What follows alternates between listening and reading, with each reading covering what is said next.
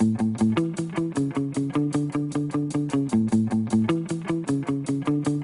Jim Stackpool from jimstackpool.com.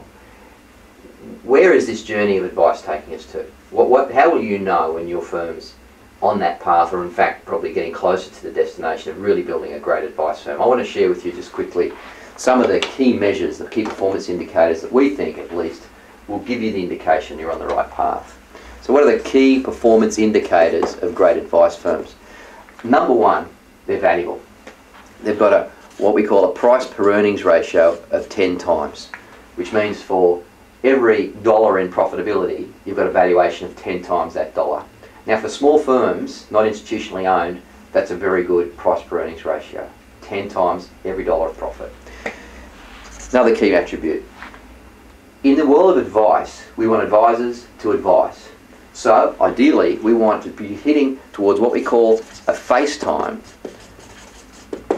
of 60%.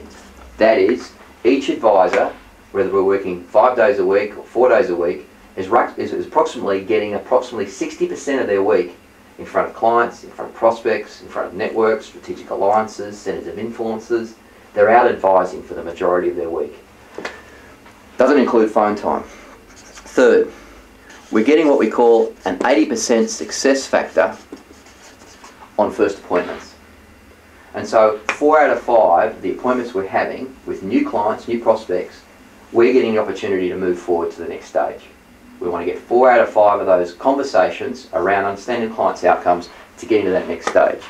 Fourth, and this is a really important one, for every 100 active clients that you have, we want to be getting 66 referrals every year for every 100 active clients.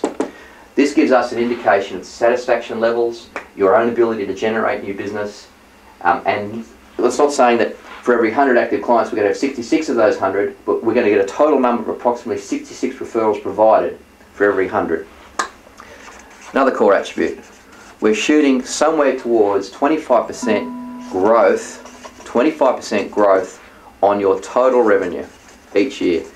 Now, over time that's unsustainable, but year by year we'd like it to try and get towards that, with recognising some years we need to pull back. But that's what we would think is the ultimate in terms of getting that. We don't want to go higher than that, that's too hard. We strip some teeth off the cogs, but that's about the growth levels we're shooting for. And we want to get, obviously, some satisfaction levels of clients, and we shoot for what we call a 90% thrill factor. 90% of our clients are independently, objectively coming back to us and saying, we are very, very satisfied with the level of services. It's almost a reflection of the 66 out of 100 referral rate. And lastly, we want to shoot for a 40% profitability, earnings before interest, tax, depreciation, atomization every year. So 40% every year, every client, regardless of markets going up, markets going down. That's the magic number for profitability. Not 33, not 50, not 60, 40%, because we have to fund our own growth.